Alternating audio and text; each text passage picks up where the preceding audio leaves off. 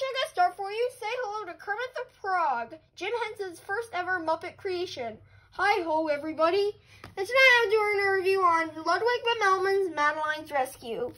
This book was released in 1953, and I have the original, and I have an early circa 2000s print with me. So without further ado, let's get started, Charlie.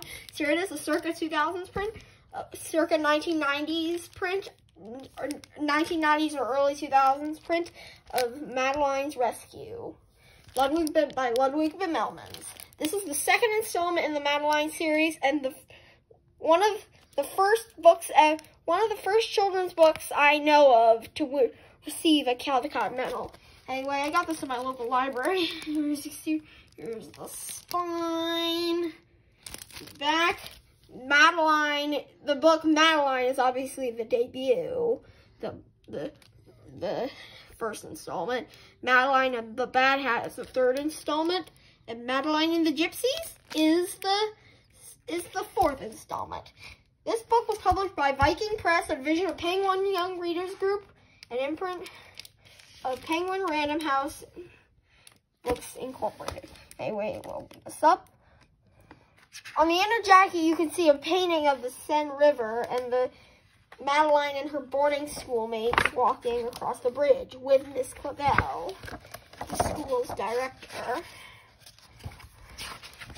It opens the way of normal Madeline books in an old house of Paris that cover in vines, blah, blah, blah. And one day, when they were walking across the bridge on the Seine River, Madeline fell off the bridge and landed in the Seine River. She could have drowned and ended up in the hospital, but for a little brown dog named Genevieve rescued Madeline and saved her life.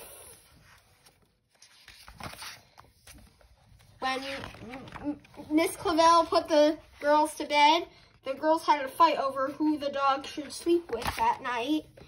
They even named the dog Genevieve later on in the story. They gave her a walk, and then one day, a man named Lord Cuckoo-Face denied having Genevieve in the house. And then Lord Cuckoo-Face changed the rules, and then they had Genevieve stay at the boarding school. And then,